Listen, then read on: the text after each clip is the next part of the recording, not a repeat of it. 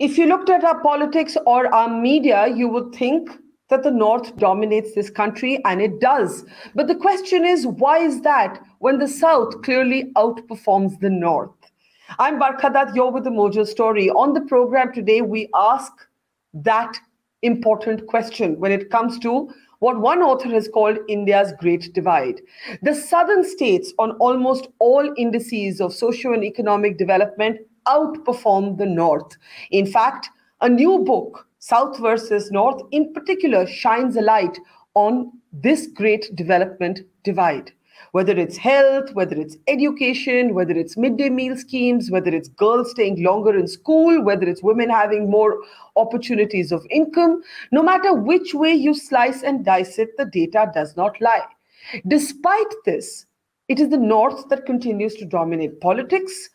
There are now southern states that are worried about the imposition of languages and also believe that the center is undercutting these states when it comes to revenue collection. On the program today, we look at the debate triggered by this brand new book, South versus North. Let me introduce the book's author on the program today. Nilakantan RS is the author of South versus North. Let's bring him up. Great to see you there.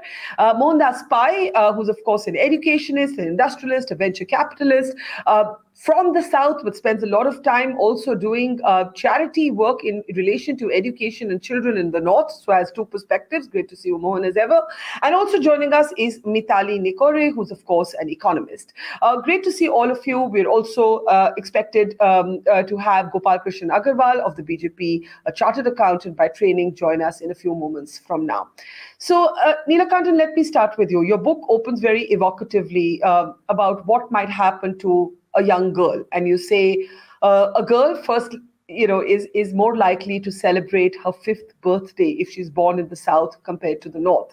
And then you imagine this trajectory for this girl, and almost on every sort of possible measure, she does better, including staying in school, staying in college, and then having an opportunity to work once she has a certain set of educational qualifications. I don't think anybody is going to argue against that. Why do you think that is, though? The reasons for it is where the argument lies, not the fact of it. And your book throws up many interesting questions, including population, but also raises an interesting question over whether subnationalism, a clearer sense of identity in the South, has driven better performance. Right. So before I go into the details, I want to make this part clear, right? The primary purpose of the book is to let the facts do the talking. I am a data scientist by training. I'm not an economist, nor am I a social scientist. And therefore, the moment we propose one argument, there'll always be somebody else who gives the exact other argument. And it's very difficult to disprove what might have been. So it's very easy for us to basically stick with the facts and basically say what you just said, which is that if a child were to be born in India, it's more likely to be born in northern India than in southern India simply because of the population growth, right? But let us assume that that child is in fact born in southern India. That child, because of lower IMR, the child will see its first birthday. Because of lower MMR, its mother, the child's mother will, has a greater chance of living. Because of lower under 5 mortality rate, the child will see the 5th birthday. And, because of higher GER, that is the gross enrollment ratios, the child will go on to stay in school for longer. Because the southern states have a lower dependence on agriculture, so to speak, in terms of their, the contribution to the GSDP and their greater urbanization vis-a-vis the North. This child is more likely to go find a manufacturing or a services job, given the greater number of factories that are there in states like Karnataka and Tamil Nadu compared to the North. Of course, yeah. You can always argue, where is Maharashtra? I don't know if the Marathis themselves know if they're southern or northern, but let's leave that aside for a minute. But if you have this, so you basically have this particular part of the country where you generally have a more prosperous life. Now, the reasons for this are, everybody can come up with a different argument, right? In Tamil Nadu, for example, the midday meal scheme has been a 100-year-old scheme, right? There have been various fits and starts, but the one that was started in the 80s, in the early 80s, sort of kind of seems to have gotten something right, because of what it did was in the next 10 years, greatest increase in terms of the girls staying in school happened after that, right? And if you see the contribution of that, the greater generation later, we have the greatest female labor force participation amongst, those women went on to college, and therefore it has resulted in like a dividend that the policy makers 40 years ago did not even think of, right? So it's a complicated thing. Now, why did it is nobody's argument that M.G. Ramachandran 40 years ago thought of female labor force participation as a reason for his midday meal scheme. He did not. But it's a pleasant accident of some kind, right? And therein lies the most important thing, which is that in a federal structure, what we want is for states to have the room and the luxury and the fiscal space to experiment with policies that they think are apt for their particular development trajectory. And, right.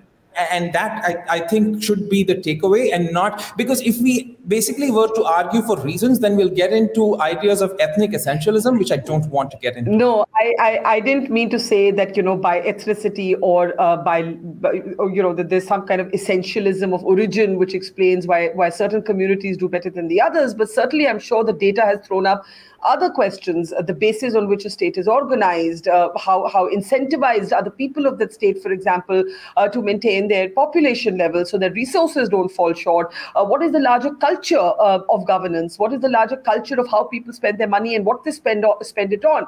I think there are many questions here. I can see Gopalji of the BJP joining us. We'll come to him in a moment. Namaskar, sir. Good to see you. Mohan, let me bring you right in. Like I said, you're from the South, but you have a lot of experience in the North as well.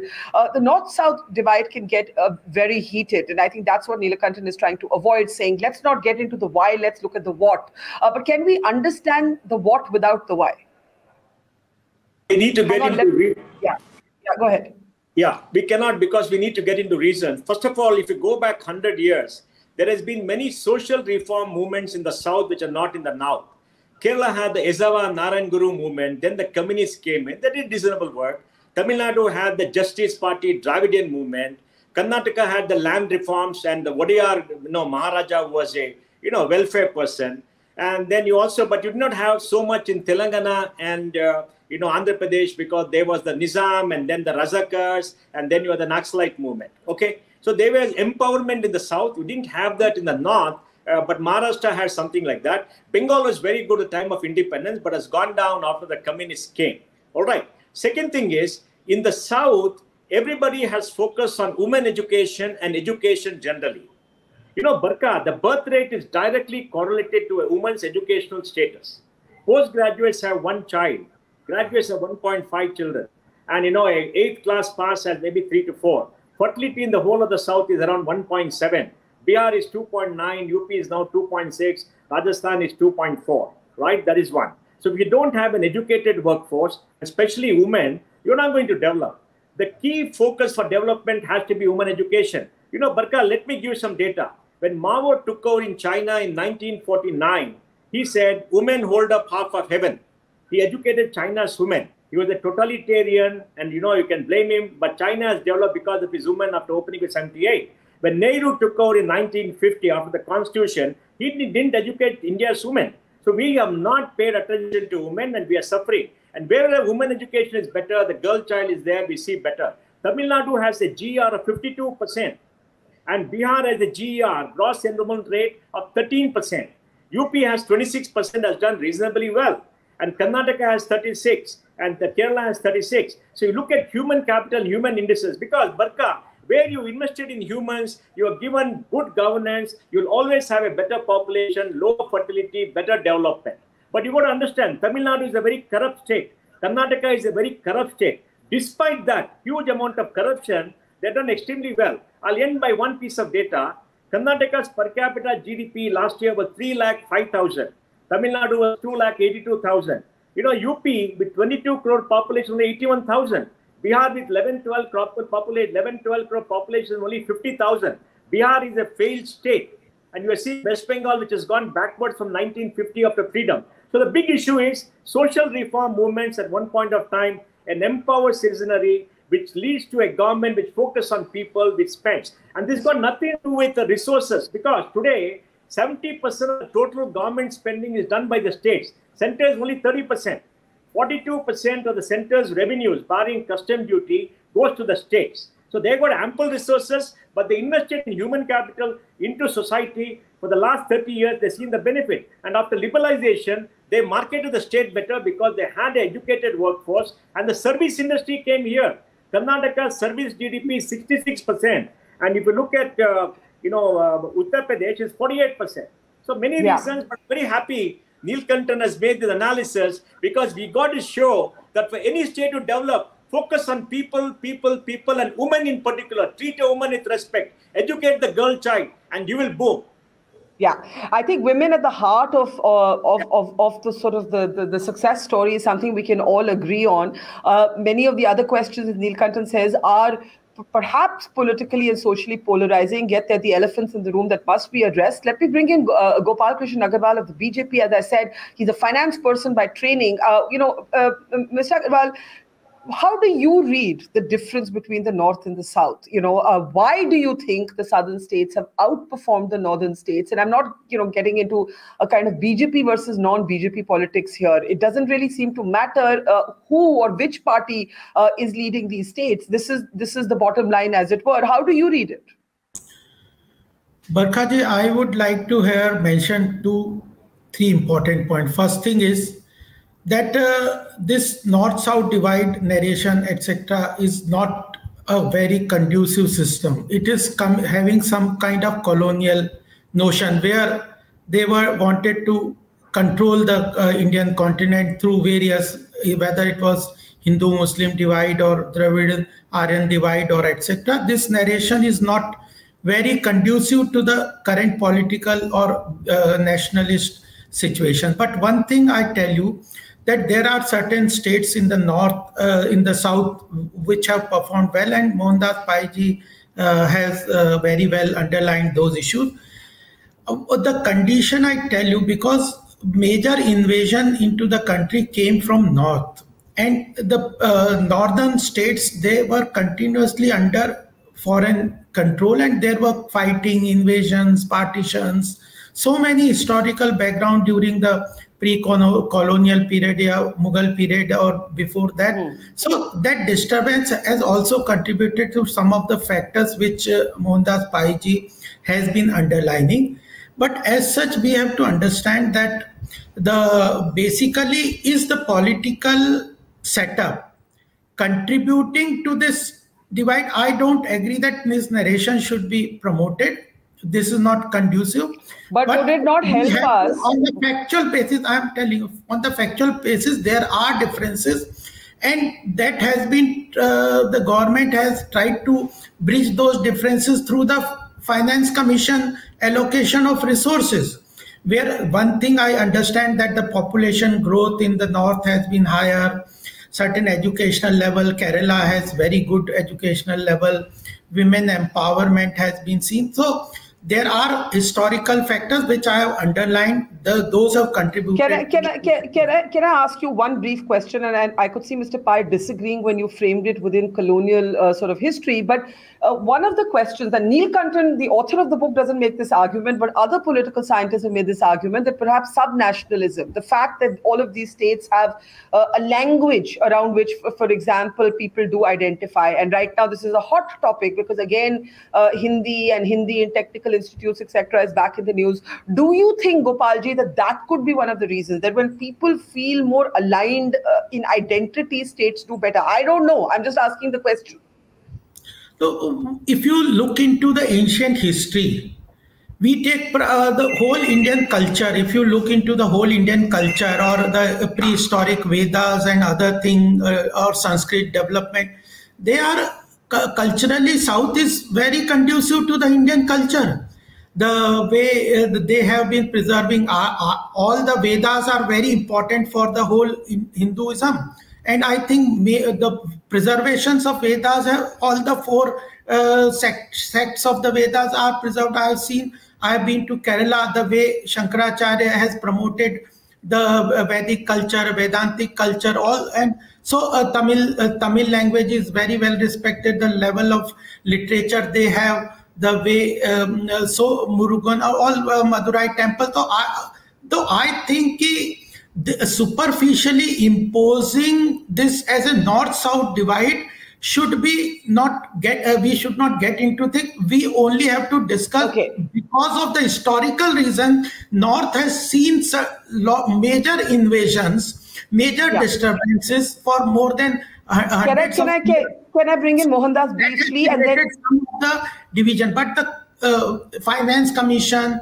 and other people, allocation of resources, etc., are taking care of. Let me jump in there, sir. Let me just jump in there because Mitali is waiting and I need to go back to Nilakantan as well. But Mr. Pai, you had a brief interjection. Yeah, Barkha, I don't buy this argument about the past invasion. It's true, but let us look at history after 1757, after the Battle of Plassey, when we didn't have foreign powers except the British loot India. Let us look at data after 1947 and 1950, after we got a constitution. Let's forget the past. 75 years is a long period of time. When in 1950, West Bengal was the biggest economy in India, now it is one of the smallest. Okay, what has happened? The South was very small in 1950, now it has become big. UP was very big in 1950, now it's become small. So if you look at data after 1950 and study this, we find very... I respect you, just one question. So you are saying there is, what is the cause of this difference? No, let me tell you the cause of the difference. The cause of the difference is, Gopalji, let me explain, and the data says that the cause of the difference is, after 1950, when India became a constitution, the southern state focused on educating the people, having literacy, taking care of the women slowly, and they developed. Now, if you look at data after 1951, the divide between the south and the north has widened. And why is that? Because after 1991, Gopalji, let me finish. After 1991, the directed state economy went away. Then it depends on the state to market. So investment has flowed to the south because they have a better educated workforce, better governance. So does it all come down to education, Mohan? For you, does it all come to education and women's welfare? Gopalji, just hold your thoughts. Let's bring in Mitali. Mitali, as a feminist economist, I'm sure has some things to say on that. Mitali, go ahead. Thanks a lot, Barkha, and thank you for including me in this debate. I think it's very interesting to see some of these historical trends. Even at Nikore Associates, we have been mapping the historical trends of female labor force participation in India. And we have obviously done that at a national level. And when we look at that national picture and then bring it down to the state level, it's very interesting to correlate with the analysis that Nilakantan has done. Because when we look at the national female labor force participation rate from 1955 to 2020-21, the turning point happens to be 2004-05 and then 11-12. And that's when you see a large exodus of rural women go out of the workforce. And now this large exodus of rural women actually happened in many of the southern states. I mean, if you also, correlate with Maharashtra being a southern state. And some of the northern states like UP, Bihar, etc., you don't see that many women moving out. I meant as a delta, not in terms of the levels. Now, if we now today, 2020, where we stand post-COVID, UP, Bihar, they have very low female labor force participation rates. Bihar stands at 10.9%. On the other hand, in the southern states, like Andhra Pradesh is the leader at 50%, Telangana also 50%, Tamil Nadu 46%. Now, this is far higher than the national average of 32.5%. So where are we and why have we reached here? It's really a matter of women's education, yes, but also the missed opportunities in many of the northern states because of structural transformation of the economy. Women kept on being employed in agriculture. Men were moving on to manufacturing and services. And this was seen much more in the southern states, but in the northern states, women didn't have an opportunity and hence moved out altogether. Okay, can I bring in Nilakantan? You've heard varying perspectives already, historical from Gopal Agarwal's perspective, education and focus on women from Mr. Pai and Mitali's perspective. Your book also looks at flagging some fears in the southern states about the center undercutting southern states. There's a huge fight ever since the GST came into being, though the GST was actually a brainchild of the previous government, executed to the last mile by this government. You talk about the fears of delimitation, not having enough influence in parliament. Let me bring you into that thread of our conversation. Go ahead, Nilakantan. Yeah, I just wanted to touch about what Mr. Agarwal said briefly, which is that, the historical reasons. I just want to point that in the late 19th century and the early 20th century, the British, the colonial administration, constantly taught that Travancore, that is the princely state of Travancore, was essentially a basket case, which had to be sort of merged with the Madras presidency because it was absolutely casteist and had like really bad indices all over. So this argument of historical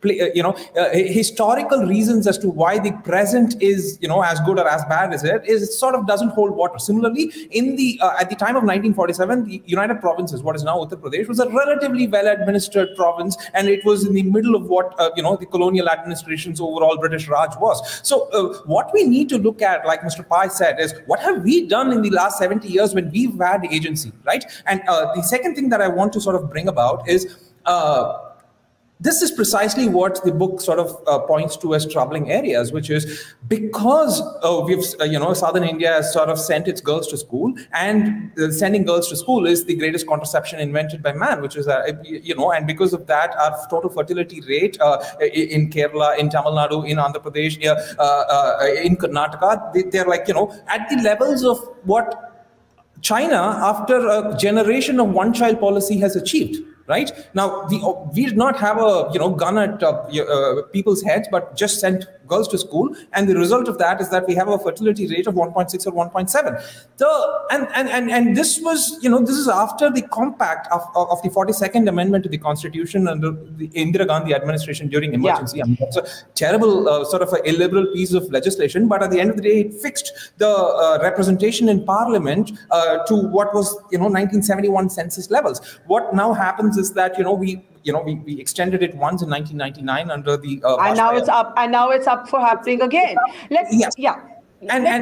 So let me just add one more thing. So there is we have better we have different policy prerogatives at this point. We have declining political influence, and then, like Mr. Agarwal said, the Finance Commission is actually instead from the 15th Finance Commission has started taking the 2011 population as the basis for allocation ratios, which further hurts South Indian states, right? So we have a triple whammy. We have a declining population. We have lesser ability to influence, the union finances. Yeah. Can I bring in Mr. Agarwal now? I think he must be wanting to respond. Mohan, give me a second. Let's bring in Gopalji. Gopalji, go ahead. Lot of fighting, as you know, over states saying that after GST, we are at an unfair sort of position to collect revenues independently. And you've heard the points made by Nilakantan. Go ahead. Barkha ji, I'll just tell you one thing, that I basically, this north-south divide narration, I'm not agreeing to it. There are differences, okay. I agree. There are differences between some of the states doing very well in the south and some of the states were doing very poorly in the north. But if I talk, because I belong to the north, Uttar Pradesh, it may not become a north-south that I don't want to get into that. But I agree these are differences, and these differences I have underlined what are the reasons, what I understand. But the thing is that we need to correct those differences, and I don't classify it into a north-south divide. But can you classify it into states believing today? Let's talk about a federal conversation. Let's make it a conversation about federalism and not just north versus south. So but the specific worry in the south. The specific worry in the south, sir, the specific worry in the south is that the number of seats that represent their population could reduce after delimitation. Hence, I ask a south specific question. Then the larger debate will come to this: do we need a population control policy? So, when you started where and we've gone where? If you're talking, that is the only answer. Then you need a population control policy. Because if these kind of division are only based on the population, If there is a religious-based population difference, if there is a south-north geographical-based population difference. So this is not the thing where I am arriving at. I am telling you, the thing is, in the Finance Commission allocation earlier, there was a bias based on population, and many of the states in the north have seen a population growth which is higher than the south. South has been, because of education and other reasons, many of the states have done well on the fiscal control, the population control, etc. So therefore, what I want to underline here is, now in the 15th Finance Commission, I have discussed with N.K. Singh ji also, it is only population is getting a weightage of only 15%. There is a fiscal responsibility. There are weightages given. I can give you the data. There is a clear-cut situation where these factors are more and more being incorporated. If you are doing good on the fiscal side, if you are doing good on the social parameters, you will be incentivized. And we think if we need to more and more get into this, that we incentivize better performance on the population control, fiscal control, the other social parameters. These have to be incorporated so that states like Bihar, which are just called a Bimaru state, do not get the benefit of their incentivized because of their backward. They are getting incentivized. This is the real reason. And if I have been to Telangana, Barkha ji, Telangana, there is a corruption, poverty, everything is there. Very limited areas there are islands of development. And if I have been to Kerala also, you cannot say that Kerala is a very well developed state, that there is no industry, there is no occupation. Only thing is, people are employed in the other places and they are sending. That is the prosperity, the model which Kerala is undertaking. Now you're discussing individual states, so it becomes a political conversation. But no, I told in the north. Let me bring in Mr. Pai. Kerala and Telangana, for example, Andhra has done good. I accept. Tamil Nadu has also done good. The cultural also. In a lighter vein, I mean, the South is outperforming the North even when it comes to cinema. That is clearly, I think, something we're seeing, which is very interesting. It's really, we have to remark on it. I mean, your biggest hits nationally on the big screen are now coming from the South, and they're being lapped up in the North, really upending the classic language debate. But we should not take it into a racial kind of thing. No, I know. I'm just making a light-hearted observation. Because of the racial or capability differences.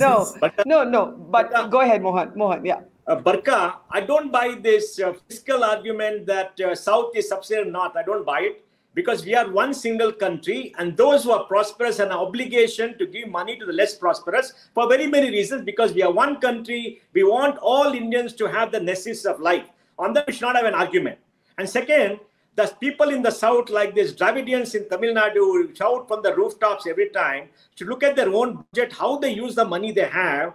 And, they got for example, Tamil Nadu, if I remember right, has got a fiscal deficit of 1 lakh crore, maybe the highest in the country, because they use a large part of the taxation revenue to give subsidies to the well-off section of society, despite having a per capita income of 2,82,000. So they must reallocate money if they're not doing it because of appeasement and all that. So I don't buy Nilakantan's argument about that. So I agree with the Finance Commission. We must support the North. We must support the poorest state. And Barkha, let me tell you one more thing as an Indian. I would like the whole of the North to come to Bangalore and stay here because we got better jobs. People must stay where they are. and better weather, but terrible traffic. Hang on. We got very bad traffic. I agree. But no, what I'm saying is we must make sure people get the necessary life where they are. They develop the state, because we otherwise it'll create another tendencies. So I don't think this economic argument, like I said, 70% of government spending is by the states, not the center. Center's role in fiscal policy is becoming less. And GST has been very good because the consuming states get most of the revenue directly. The balance is divided. But Barkha, the big issue for us is, what are the seats in parliament going to be after delimitation? From 1971 to 2011, I think, the South population, including Maharashtra and Orissa, came down to 25% from 30%. And let me tell you on record, I in the South, in Bangalore, don't want to be ruled by people from UP. I don't want our share in parliament to come down. I'm saying as an Indian and as a Kannadiga. So we must find a solution where the South does not get penalized for developing fast, having better policies, and having a lower population growth rate. In terms of money, we have to support. In terms of political power, the South is a minority, and I don't want Gopal ruling over me. I don't mind working with Gopal to rule the country. So we got to handle that very carefully, and that is going to be a big conflict in the next 5-10 years. I think that is going to be a big conflict. It's going to actually, it's something we should anticipate because it could really blow up in terms of an identity battle. But Mitali, Mr. Pai touched upon the Revadi debate, the freebies debate. The Election Commission is now in it. Where is that line between freebies leading to a high fiscal deficit and actually socioeconomic indices being better? Because, for example, you have the state subsidizing healthcare, education, girls' education. It's a thin line. I'm not an economist, so I'll take that to you. Thanks, Barkha. So I think just reacting very quickly to one or two points that were made, I think Dr. Gopal also talked about islands of development in the advanced states. I think that's a very important approach. And the Government of India's Aspirational Districts program is actually a very innovative way to look at how do we decentralize development, because there we are not looking at states. We're looking at, the smallest common denominator that can be managed from a national perspective. So I think we have to think more about aspirational districts and more targeted. And that actually relates with your question on freebies, that, how do we now deliver certain essential public services? What do we deem as essential public services? I mean, if we look at the RBI paper that's come out just recently, it's clearly defined what is a freebie and what is a subsidy. Now, we may agree or disagree with that definition. I, for one, don't fully agree with that definition. I don't think that free education should be termed as a freebie. But at the same time, we have to find better ways of delivering public services and social protection. And more targeted social protection is inevitable given the fiscal constraints that we are dealing with. I think that's a very important point. Two important points there about aspirational districts, two about the distinction between a freebie and a state-protected social right, right to health, right to education, right to equality. I'm actually out of time. Nilakantan, do you want to come in with a quick closing thought? And same for Gopal and Mohan. Nilakantan? Sure. I just want to react to a few things. One is, in the time that the midday meal scheme was introduced in 1982, it was attacked as the most fiscally profligate scheme ever.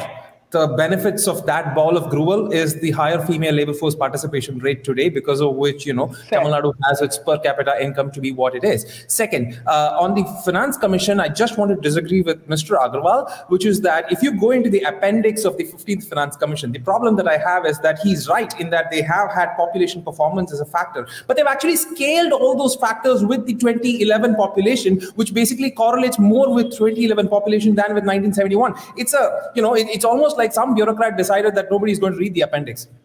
Okay. Mr. Agarwal, quickly, last thoughts, quick shot. I would just underline 2 points. One thing is 2011 is the base year because 2021 there was no census, and once this new census comes, the things will be more will be taken care of. Second thing is, when Mr. Mohandas Pai has said that delimitation is one big worry, we should work on it. I agree that delimitation is one issue which can disbalance some of the issues that they have to be seriously thought. These are the issues. If you are underlining those issues, we have to work on that. And the third thing that I would like to, there are many things with the northern states which are backward. Not only, I will not put a north block like that. The northern states have to learn many things on the social welfare, education, etc. And South also has to learn many things on the election, the amount of money being spent on the elections, on single seat, from where that money is coming. The level of corruption is too high. And the Telangana is a completely fiscally failed state. It's a completely bankrupt state. So they don't have refund. They are not even refunding the tax which have the advanced taxes. We'll have a separate conversation on Telangana with representatives of the Telangana ruling party as well, who can argue with you. I have to close, Mr. Pai. Any last thoughts? Sorry, Gopal, interrupting you. Sure. The divergence, quickly. Yeah. The economic and social divergence between South and North will widen in the next 10 years. So this delimitation is going to be a very important exercise. But I'm very heartened by what Yogi Adityanath is doing in UP. We can have a separate program, and I'll point out, if UP does well, grows faster than India, some of this divide will become less, because UP is 17% of India. And Bihar is a gone case. Bihar with maybe 11 crore population, we don't see Nitish doing anything, nor the debate in the place, and it's pathetic. I feel very sad. To me, UP, Madhya Pradesh, Rajasthan are the great hope. If they get their act together, they use the resources properly, the divide will come down, and we'll have a better India. I think these are the 2 points I want to make. Okay, we'll have to leave it there. I know there have been many reactions to what you just said, including on UP, Yogi Adityanath, and all the rest of it. But all of these conversations invariably end up in politics. We've tried to steer clear of that today and look at the numbers dispassionately and agree on a few things. But yes, there are debates imminent. Language, delimitation, and states, I won't say north or south, states asking for more federal rights to gather revenues and raise their own revenues. These are all complex and important questions. Thank you, Nilakantan, for your book, for triggering the debate. To Mitali, to Mohandas Pai, and to Gopal Agarwal, pleasure as always, and to our audience, thanks for watching. See you soon. It's great to see you here. Thank you for watching our work. If you haven't subscribed yet, don't forget to click the bell icon and subscribe to Mojo Story and support independent, robust journalism.